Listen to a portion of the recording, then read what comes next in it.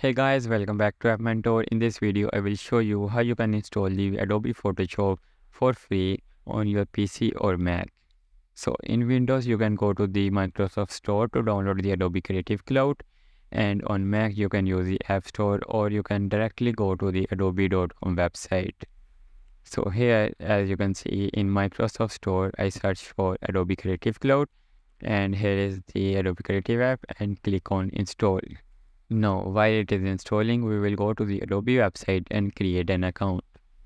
So go to your browser and write Adobe Photoshop and then click on the first link.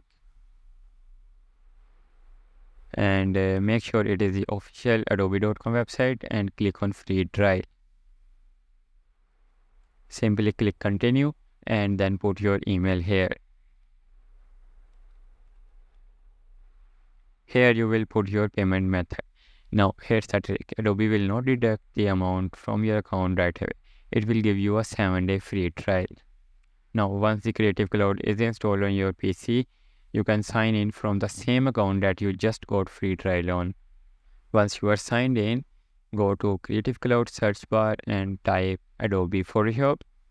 Here you will see the Photoshop. Click on it and then click install. And now it will ask you to pick a plan. Whatever plan you pick, it is going to be a 7-day free trial.